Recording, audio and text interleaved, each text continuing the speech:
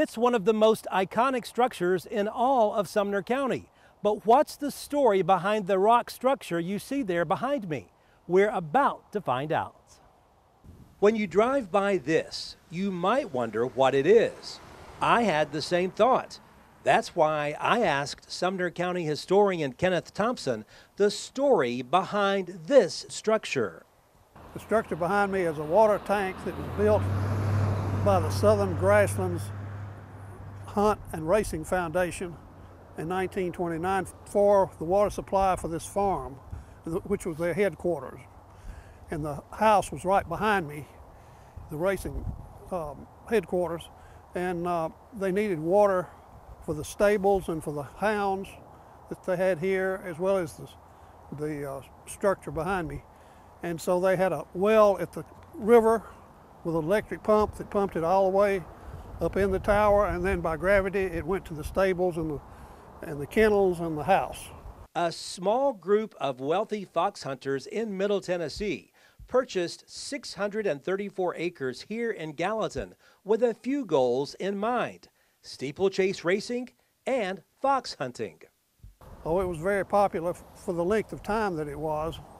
It only lasted 3 years, and it started during the Depression, and they thought it would survive the Depression, but it didn't, because all the members had to pay $10,000 membership, and that was a lot of money in those days. It's a lot of money now for a membership, but each board member had to come up with 5 people, $50,000 per person, you know, for 5 memberships.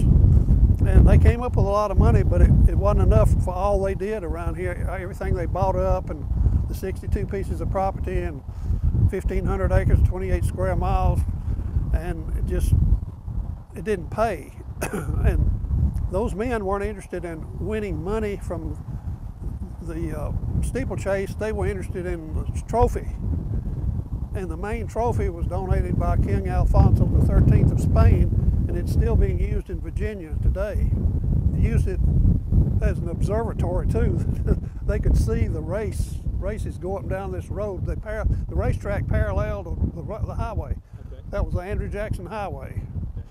And they lost money because people didn't pay to get in. They could sit on the highway and watch the races go by, you know. They had what they call steeplechases, like the Iroquois steeplechase in Nashville, and they jumped barriers, and they were usually rail fences. In those days, they also had the old rock fences that was still here, and they jumped the rock fences.